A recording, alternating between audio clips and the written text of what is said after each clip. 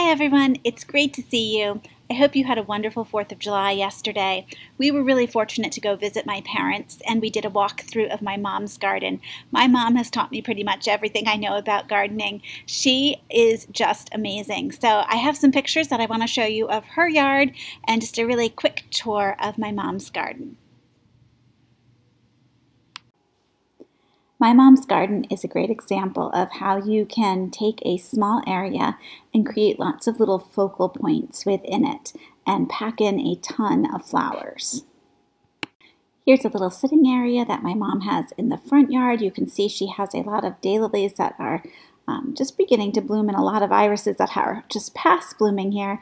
In the foreground, there's a big patch of liatris that's coming into bloom. Mom has created a lot of little pathways around her yard. So here's one in the front yard. You can see there's a lot of rose campion there over on the left and the seed pods from the irises that you can see in that big clump right in front of you. Here's a picture of Mom with some of the daylily divisions that she dug up for me when we moved into this house. She is one of the reasons that the daylilies here look so fabulous.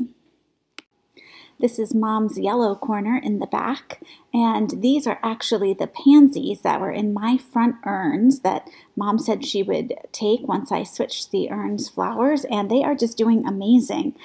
Things like that do great at my mom's house. She can bring anything back to life.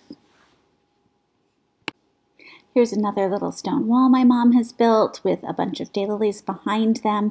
And in the center of this picture, there is a bird bath that my mom has put petunias in. This bird bath was my grandmother's.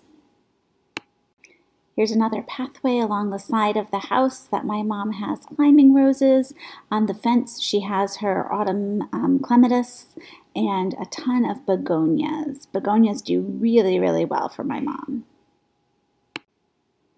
This is just a different view of their backyard and the mandevilla that she has in a large pot with bacopa around the bottom. In between the stepping stones, Mom usually puts down mulch here, which is what she's done this year, and it works really, really well to keep the weeds down.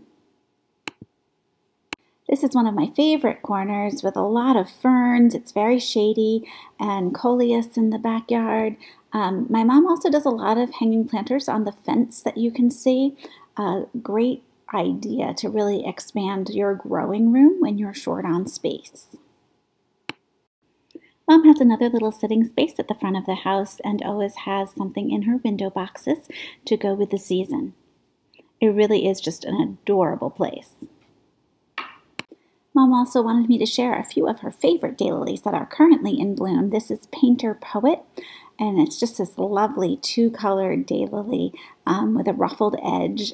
Oh, it's beautiful. This daylily is Exotic Love, also a two-color, very bright daylily. It goes very well with any black-eyed Susans too. And then finally, one of our favorites is Pink Lemonade. I think Pink Lemonade is just a pet name that one of our friends gave this daylily. I think it's just a seedling, but boy, it is beautiful and such a delicate pink with a real lime green throat.